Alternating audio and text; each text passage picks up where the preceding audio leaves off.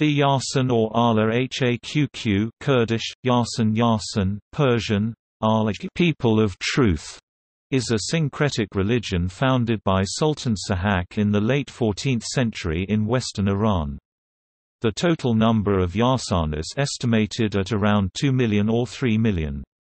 Primarily found in western Iran and eastern Iraq, mostly ethnic Goran Kurds, though there are also smaller groups of Turk, Persian, Lori, Azerbaijani and Arab adherents. Some Yarsanis in Iraq are called Kakui. Yarsanis are also found in some rural communities in southeastern Turkey. Yarsanis say that some people call them disparagingly as Ali o Allahi, or worshippers of Ali, which labels Yarsanis deny. Many Yarsanis hide their religion due to pressure of Iran's Islamic system, and there are no exact statistics of their population. The Yarsanis have a distinct religious literature primarily written in the Gorani language, which also is known as Horami dialects. However, few modern Yarsani can read or write Gorani, a northwestern Iranian language belonging to the branch Zaza Gorani, as their mother tongues are Southern Kurdish and Sorani Kurdish, which belong to the other two branches of the Kurdish language family. The speakers of Sali, living near Eski Kalik, are adherents, as Edmonds 1957–195 and Musa 1988–168 observed. Their central religious book is called the Kalam-e Saranjam, written in the 15th century based on the teachings of Sultan Sahak. The goal of Yarsanism is to teach humans to achieve ultimate truth. The Yarsani believe sun and fire are holy things and follow the principles of equalization, purity, righteousness, and oneness, which leads some researchers to find Mithraic roots in this religion. Yarsanism is barely mentioned in historical religious books as its doctrine and rituals are largely secret. The followers of Yarsanism perform their rituals and ceremonies in secret, but this has not relieved the harassment of many of the Yarsani by Islamic or other governments over the centuries.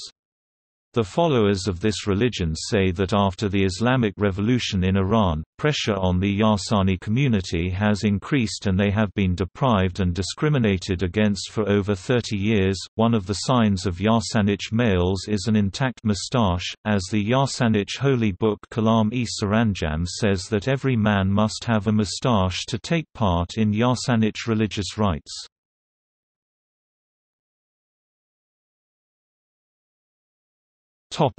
Beliefs. The Yarsani follow the mystical teachings of Sultan Sahak. From the Yarsani point of view, the universe is composed of two distinct yet interrelated worlds, the internal Batini and the external Zahiri, each having its own order and rules. Although humans are only aware of the outer world, their lives are governed according to the rules of the inner world. This aspect of the Yarsani faith can be identified as Kurdish esotericism, which emerged under the intense influence of Batini Sufism during the last 2 centuries. Among other important pillars of the belief system are that the divine essence has successive manifestations in human form and the belief in transmigration of the soul in Kurdish. Yarasani believe that every man needs to do what is written within their holy book, the Kalam-e Saranjam, otherwise they are not part of Yarsan. There is no compulsion or exclusion in Yarsan, anyone who chooses to follow its precepts is welcome. The Yarsani faith's features include millenarism, innatism, egalitarianism, metempsychosis, angelology, divine manifestation and dualism. Many of these features are found in Yazidism, and they also have many things in common with Zoroastrians and Christians. Unlike other indigenous Persian faiths, the Yarsanism explicitly reject class, caste and rank, which sets them apart from the Yazidis and Zoroastrians.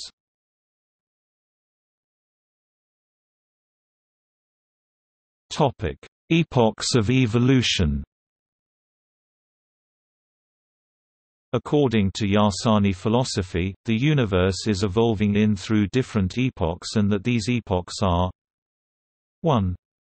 First Epoch, or Shariat, which includes the period from Adam and Eve until Muhammad, also known as the Prophet period. 2. Second Epoch, or Tariqah, which includes the period from Ali ibn Abi Talib until Shah Koshan, also known as the Doctrine period. 3. Third Epoch, or Merfat, which includes the period from Shah Koshan until Sultan Sahak, also known as the Mystical period. 4. Fourth Epoch, or Haqiqat, which includes the period from Sultan Sahak until today, also known as the Truth period.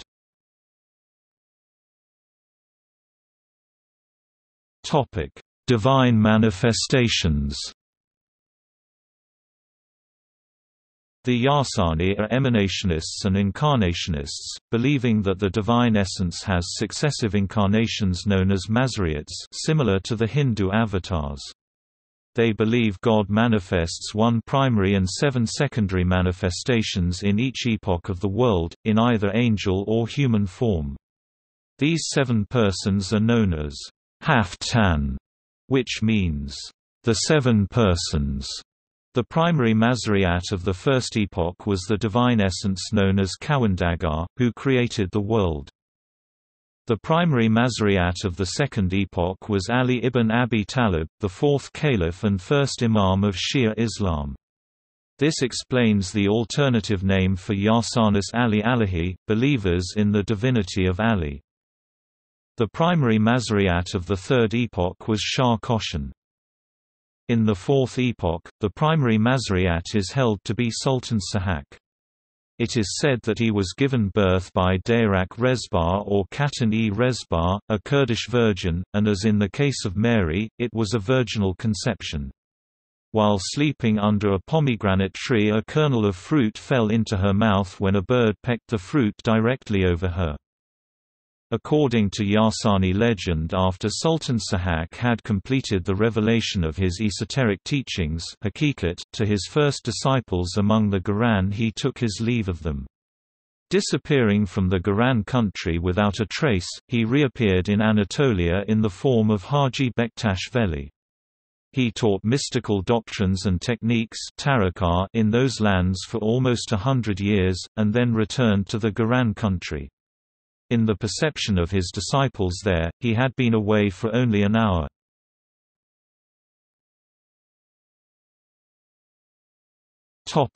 Haft Tan or 7 persons. Each epoch in Yarsani belief saw the appearance of the 7 secondary divine manifestations or Haft Tan. In the first epoch they appeared in their true angelic form, while in subsequent epochs they appeared in human incarnations. The Haft Tan are charged with responsibility for the affairs of the internal realm. The secondary Mazariots of the first epoch include the archangels Gabriel, Michael, Israfil and Azrael, and a female angelic being. The Mazariots of the second epoch include Salman, Kanbar, Muhammad, Nusayr, who is either Jesus Christ or Theophobus, and Balul. It also includes Fatima, the daughter of Muhammad, as the incarnation of the female angel. The Mazariots of the third epoch include Shah Fazlullah Veli, Baba Sahang Dudani and Baba Naous. In the fourth epoch, the Haft Tan or 7 persons charged by Sultan Sahak with responsibility for the affairs of the inner realm consist of the following: the Haft Tan, the 7 archangels, are key figures in the Yarsani belief system and their history. The only female among them is Khatan-e Rezbar, the mother of Sultan Sahak. Pir Benjamin, considered the incarnation of the Archangel Gabriel, and he has the preceptor title to all Yarsanis Monday. Pir Musi, the incarnation of the Archangel Michael and known as Recording Angel Tuesday. Mustafadawan, the incarnation of Archangel Azrael Wednesday. Sultan Sahak, the incarnation of Divine Essence Thursday. Baba Yadega, also known as Ahmad and Reza Friday. Khatan-e Razbar Saturday. Dawood Khosrow David, notice slang called Daoo, he is known as Dalal in Kurdish language. To all Yarsanis Sunday, these 7 persons are known as Haft Tan, which means by word, the 7 persons.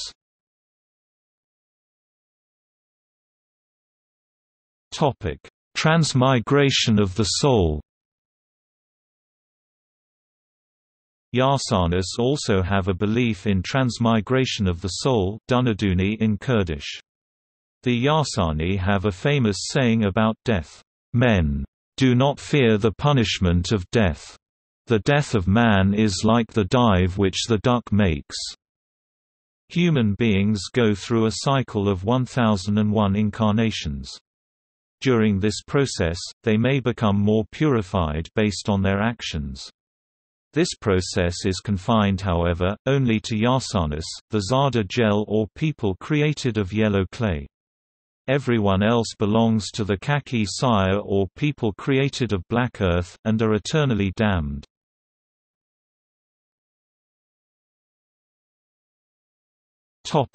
Holy texts.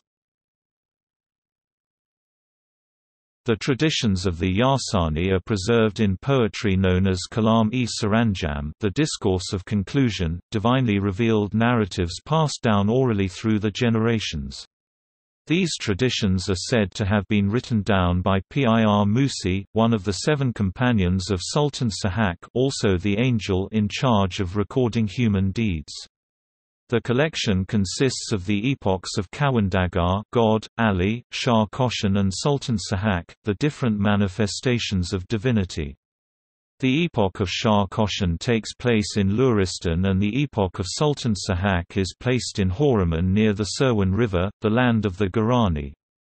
Also important to the Garani is the Daftar-e-Kezana-yi Perdivari, Book of the Treasure of Perdivar, a collection of 26 mythological poems or kalams. The sayings attributed to Sultan Sahak are written in Garani Kurdish, the sacred language of the Ahlehaqq, which also is known as Horami dialects. However, few modern Yarsani can read or write Garani, a northwestern Iranian language belonging to the branch Zaza Garani, as their mother tongues are Southern Kurdish and Sorani Kurdish, which belong to the other 2 branches of the Kurdish language family. Some Yarsani literature is written in the Persian language.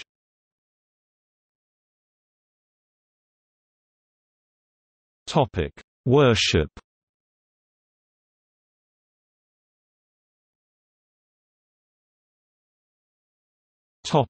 Holy sites. 2 important sanctuaries of the Yarsani are the tomb of Baba Yadgar about 40 km away from Sarpol-e Zahab in Kermanshah province and the tomb of Dawood at Zard about 3 km east of Sarpol-e Zahab. Another important shrine is that of Sultan Suhak in Shaken near Perdivar Bridge in Kermanshah province. The tombs of Pir Benjamin and Pir Musi in the town of Kerand in Kermanshah province, Iran are also important shrines.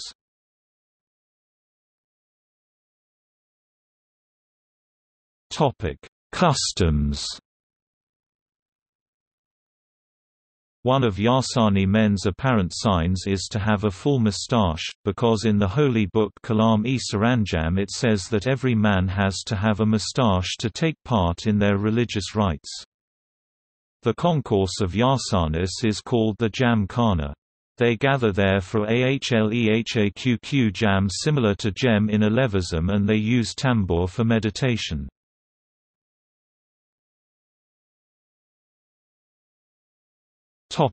Organization.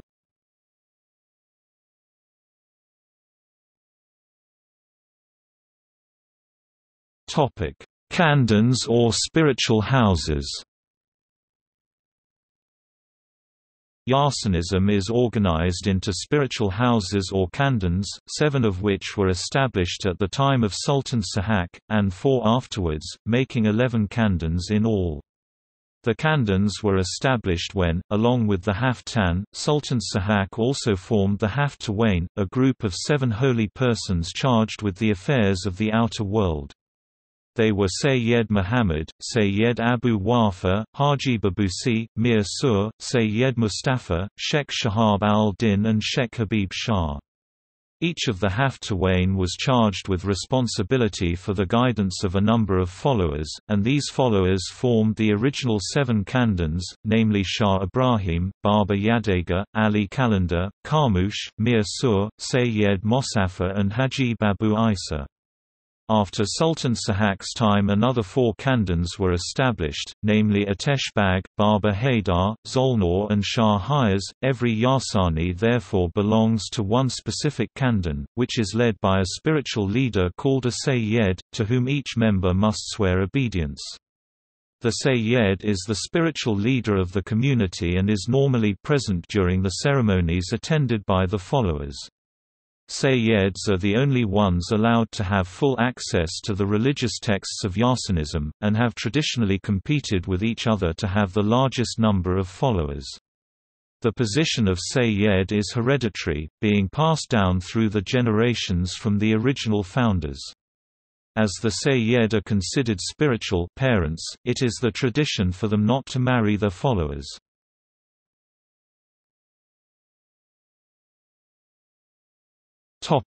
Demographics.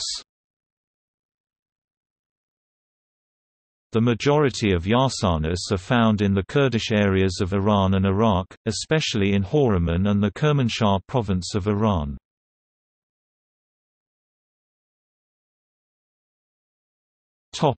In Iran. The Yarsani in Iran are mostly found in Loristan and Kermanshah provinces. There are also large communities of Yarsanis in some regions of Iranian Azerbaijan. The town of Ilshichi, which is located 87 km southwest of Tabriz, is almost entirely populated by Yarsanis.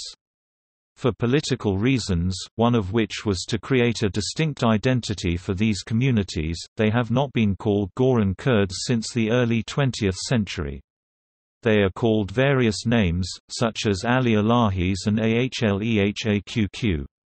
Both the Durzum Zazaki, Zaza people and the Gorani, who speak a language that is considered to belong to the Horramani branch of the northwest Iranian languages, adhere to a form of Kurdish Alawi faith which resembles the religions of the Yazidi, Ali Alahians or Druze.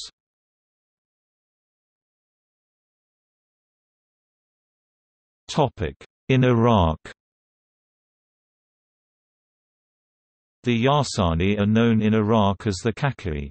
There are Yarsani in Iraqi Kurdistan, around Kirkuk and Sulaymania.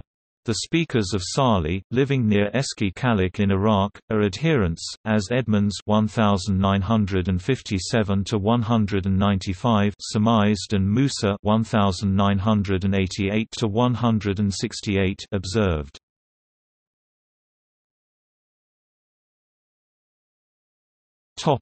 In Turkey. Yarsanis are also found in some rural communities in southeastern Turkey.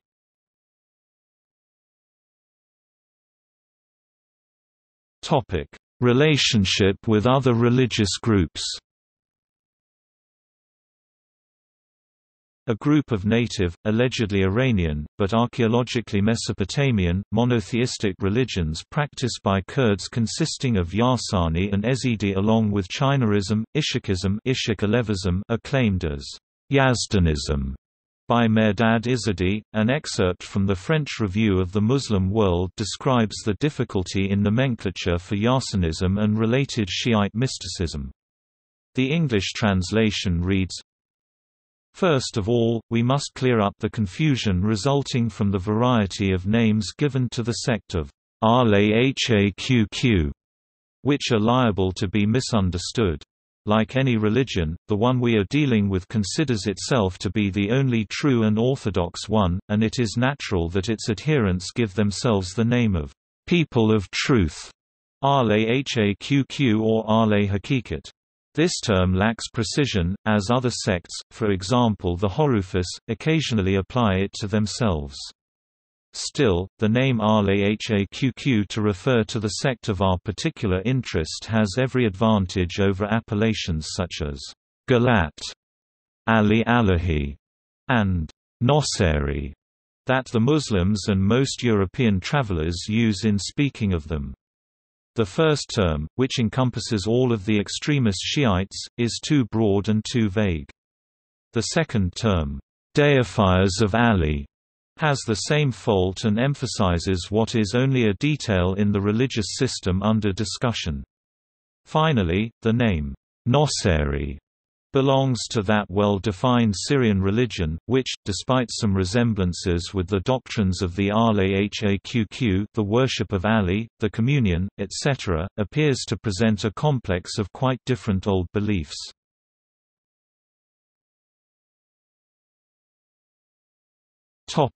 Relations with Islam.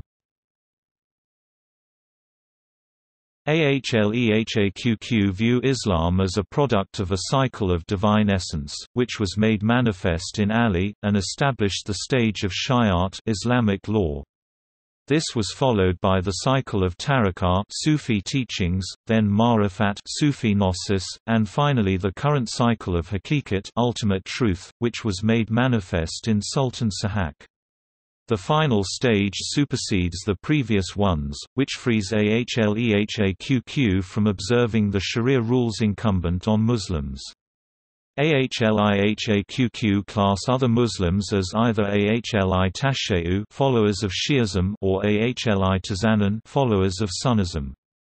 The Ahli Haqq neither observe Muslim rites, such as daily prayers and fasting during the month of Ramadan, nor share Islamic theology and sacred space, such as belief in the Day of Resurrection and sanctity of the mosque. Extremist Sunni Islamic groups such as the Islamic State of Iraq and the Levant and al-Qaeda regard the followers of Yarsanism as unbelievers who have to convert to Islam or die. These militants have prosecuted Yarsanis during the Iraq conflict, possibly prompting some Iraqi Yarsan community leaders to declare in 2013 that their people were actually Muslims to avoid sectarian attacks.